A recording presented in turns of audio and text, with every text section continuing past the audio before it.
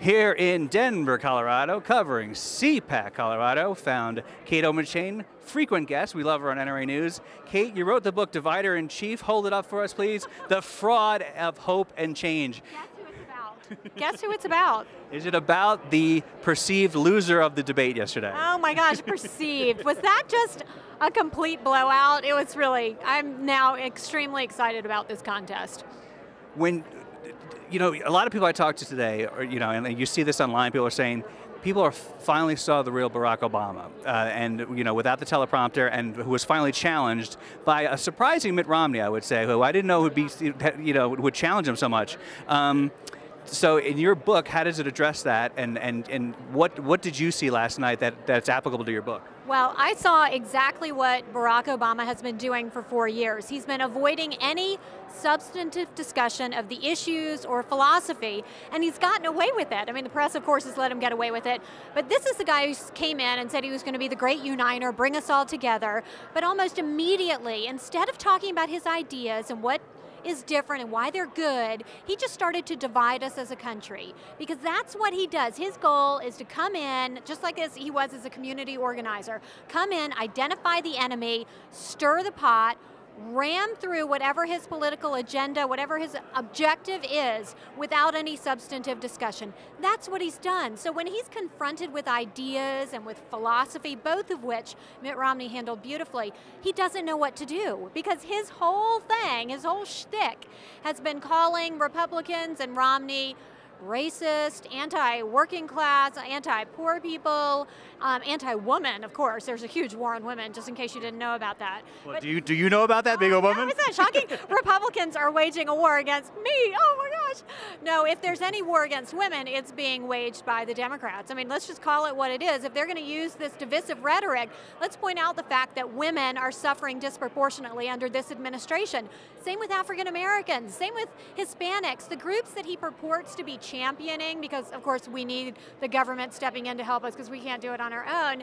They're actually faring worse. Young people are another terrible example, but it's true. Young people, for the first time in history, think their future is going to be less prosperous than their parents, because their economic quandary is horrible. 50% of the college graduates are not finding jobs. That's something that is stunning. But again, Obama doesn't want to talk about economic realities because he loses both on the facts, but also on the ideology. I mean, I thought Romney last night was great, talking about, look, jobs, that's the #1 way to get the economy moving again. You have more people employed, more people paying taxes, more money coming into the government. If Obama were going to be honest about what his vision is, he would say, okay, I favor redistribution, forced redistribution by the government, so we're going to put more taxes on the job creators so that we will take their income and spread it amongst the poor and the middle class.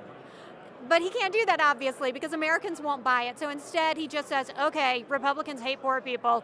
They want to put $5 trillion of new taxes on you guys, which, of course, isn't even remotely true. But he was busted on the facts last night. You know, you talk about the first debate, second debate's on foreign policy. That could not be a worse time for this administration when you look at the absolute disaster in Libya, which we still don't know any of the details, really. When you look at the Arab Spring that has not fared well for especially Christians and Jews. You look at all the hotspots around the world. If you were Mitt Romney or you were advising him, what would you have him say in the next debate about foreign policy? I would specifically talk about Obama's radical international agenda. Look, Obama has a few goals. #1, he said it in 2009 in Egypt, it is to promote Islam. It is to clear up misconceptions that the American people or that anybody has about Islam. He called it one of his chief responsibilities as President of the United States. That is a stunning thing. As opposed to building up America's image around the world, keeping us safe, no, it was to varnish the image of Islam. That is something that absolutely has to be pointed out.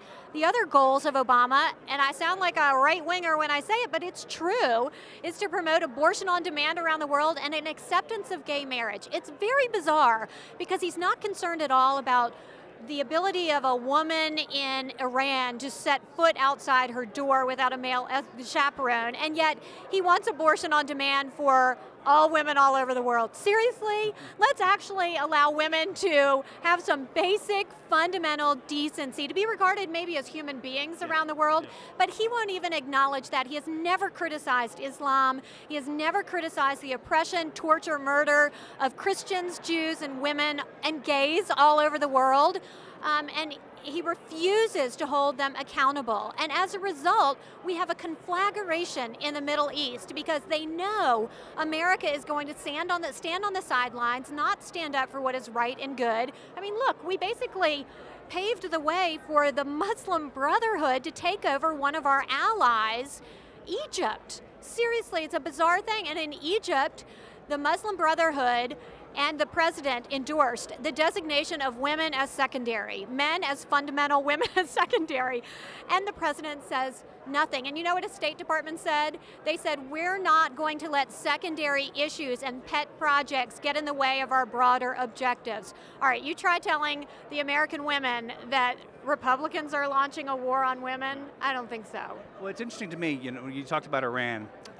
You look at a group like Code Pink, revolutionary women who are so supportive of Iran, but Iran just named 90 classes or 90 majors that women can't take in Iran. The way women are treated around the world is disgusting, but when you look at a radical group like Code Pink and they support Iran and they don't want anything to happen to Iran, it really just kind of boggles the mind sometimes. Yeah, that's one I cannot actually explain to you, except that Iran and the radicals in America both have a disdain for our traditional fundamental values.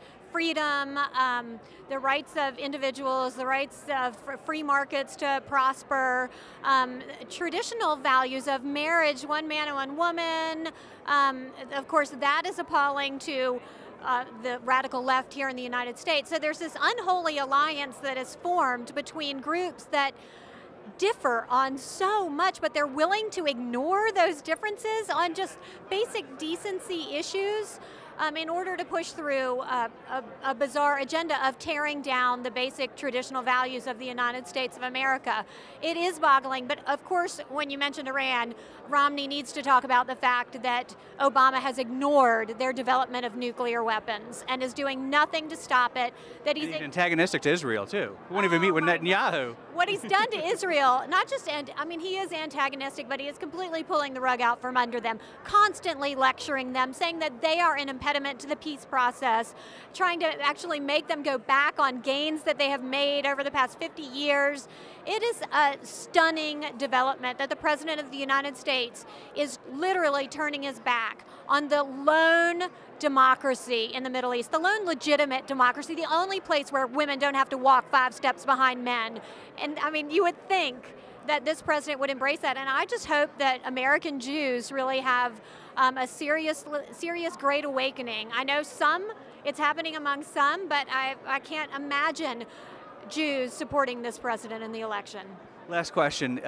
Your book Divider in Chief, you talk about this president. If he were to win a second term, let's say, talk about, for our audience especially, the attacks on the Second Amendment. What would happen to the Supreme Court justices? When we're talking about 5-4 decisions in terms of gun rights, what would happen to the Second Amendment in a second Obama term? Yeah, well, they would be directly targeted because this president knows that he could not have done that in his first administration. Already when he was elected, you saw the sales of ammunition go through the roof because people assumed that they were going to lose their right to purchase.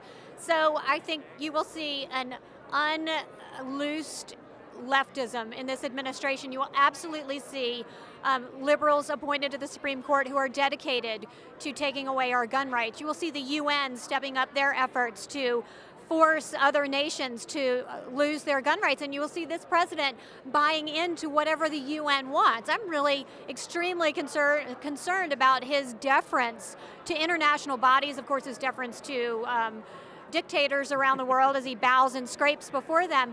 But there will be, and you know what, everybody says, well, we'll take over Congress and we'll have that as a bulwark. This president has demonstrated he doesn't care about Congress. I have a chapter in my book called The Imperial Presidency. He just marches right around Congress if something happens that he doesn't like. He will do that on steroids if he wins this next election. There will be no restraints on him. It's like he said to Medvedev, take back to Putin, that I have to be careful until after the election, and then I'll have more flexibility. Yeah, my constraints will be gone and I'll be able to do whatever I want. I think it is incumbent on gun owners, on anyone who loves the Constitution, to not only get out and go to the polls, that is key, but to share with anybody you can get an ear, to share with them your values and your vision and an understanding of really how treacherous this president has been, not just in pushing through a radically left agenda, which is a huge problem, but also in going after the essence of what makes us great. Our differences bring us together. This president wants nothing to do with those differences. He wants to avoid the messiness of democracy and actually shut out half of the population. He doesn't want to hear what they have to say. He doesn't want them engaged in the debate, and he wants to vilify them instead. We have to stand up for our rights to have a difference of opinion, our rights to be able to articulate it, and to be able to champion our ideas, because that's what our founding fathers did. That is a healthy and a good thing, and it's never going to happen under this president, so we need a change. Kate Obenshain, next time I talk to you, I hope you get out of your shell. Hold up the book one more time. You're so shy and retiring. Kate Obenshain, the author of Divider-in-Chief, The Fraud of Hope and Change. It's always great to have you on NRA News, and it's awesome to see you in person. Thank you, Kate. Thanks so much for having me, and God bless you, and God bless all your listeners for what you're doing. Thank you.